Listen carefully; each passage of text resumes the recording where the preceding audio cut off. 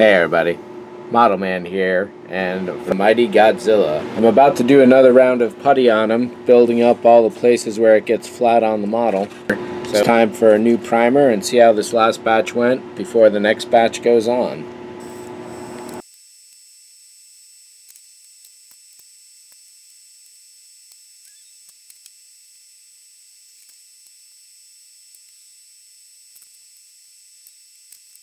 It's Godzilla kicking off the inaugural festivities with the scale model aspect of this painting booth for which it was originally constructed.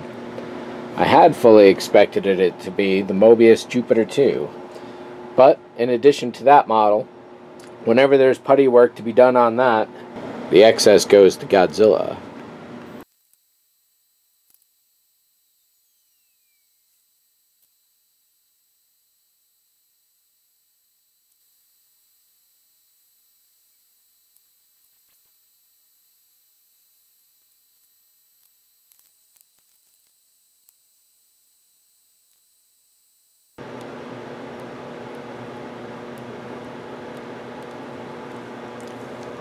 And not too bad for a quick little session. I don't imagine the camera angle was too helpful though. That's a fair amount of work done. I haven't really spent any time on the tail yet, and I'm sure getting the inside loop there is going to be a little tough.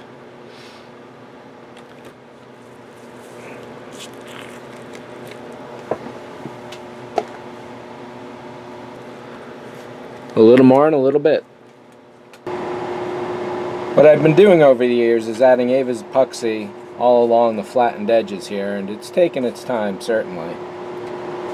A lot of times I was worried more than it just like little round worms essentially crawling all over them, but as things have progressed, textures have started to come together and start to blend, and I can also see where they're going to blend now as well.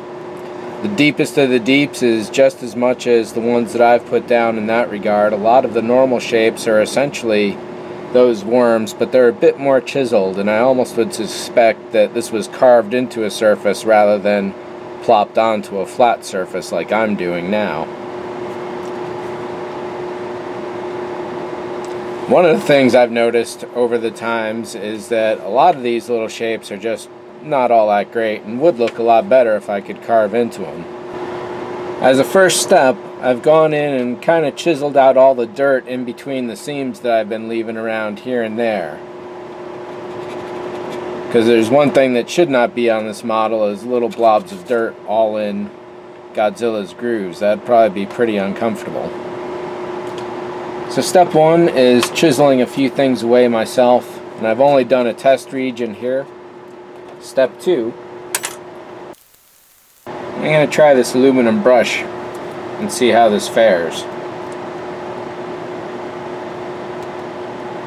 Unfortunately, the speed controller on my Dremel is broken, so it only works at one speed. And I know how this little aluminum can fly off, so I'm actually going to be wearing a mask.